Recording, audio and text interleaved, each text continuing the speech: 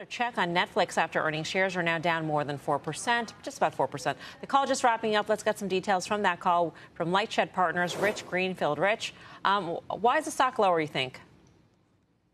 You have a bunch of investors who are essentially panicking, worrying that no longer disclosing subscriber numbers it basically speaks to the fact that subscriber growth is over. This company has blown away expectations for subscriber growth over the last couple of quarters. I mean, two of their biggest quarters ever, excluding the pandemic. And I think people are just looking at next year saying, oh, they're not going to disclose subscriber numbers. That must signal a problem. It actually reminds me, Melissa, a few years ago when they stopped disclosing subscriber guidance and only basically guided to revenues. People worried that that was a sign of problems to come. I think it's just investors digesting how this company positions itself financially, and people like to worry. And look, this has been an incredible stock performance-wise year to date, and I think this is just people being worried that this is a negative data point.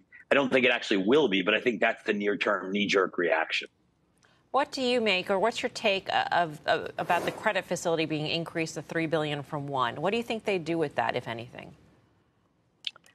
Look, I think Netflix is in an incredibly strong financial position. I mean, you look at, think about Paramount Plus, which has lost, $5-6 billion.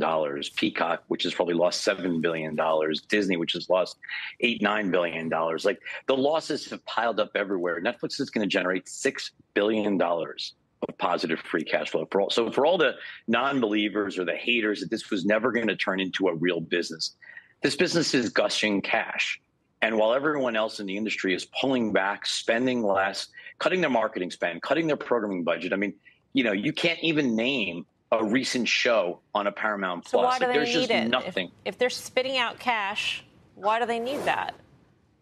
Just flexibility. I wouldn't read too much into it. I mean, look, not like a big acquisition or anything like that. Netflix making acquisitions for a long time. Who? Did you lose me? I'm sorry. For a moment. Sorry about that. Go ahead. Sorry, traveling. Look, there's no need for an acquisition. I really don't think that there's an acquisition coming. That has never been the Netflix playbook. They've built this from scratch. Could there be some small interactive entertainment video game acquisitions of small studios? Always possible. I mean, they've bought small IP, Ronald Dahl. I mean, they have bought IP, small things. I'd be very surprised if there was a major acquisition for Netflix anytime over the course of the next several years. Rich, when we talk about the password sharing, what inning do you think we're in that? And is the next leg now the ad base, which clears the deck for them to raise prices? Look, the advertising business is still very early stage. They've been pretty blunt, and I think Greg actually answered my question on the call today, that they're still seeing overall advertising supply outstripping demand. They're growing so fast. They probably have 13 million ad-supported subscribers, probably 10 million in the U.S. A very healthy percentage of the U.S. business is now ad-supported. They're actually growing the amount of available slots faster than they're actually growing the ad business. That's going to take time. It's not it's actually a great problem to have. It's just basically bringing on more advertisers, getting people comfortable with what they're doing. That's where you're actually going to see ARPU really start to accelerate.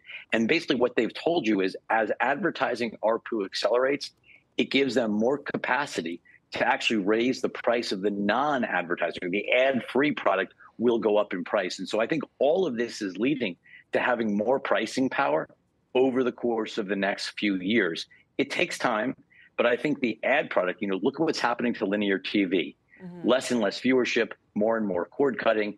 All of this is showing the need to be on Netflix, Prime Video, all of these streaming platforms. Advertisers are dying to be there. Mm-hmm. That's a big opportunity. And I think part of removing the subscriber guidance is really a shift. The growth is going to start to come from the revenue side. That's where they want to focus people. Just to be clear, though, Rich, you mentioned accelerating ARPU, but we're not going to get that number anymore, right? Well, they're going to give you subscribers on a infrequent basis. I don't know if that's every 50 million. I don't know what the metric's going to be. But clearly, the revenue growth, we're still going to do the math. roughly estimating what You'll subscribers extrapolate. are and what ARPU is. Sure, absolutely. Yeah. You just won't have all the pieces every quarter.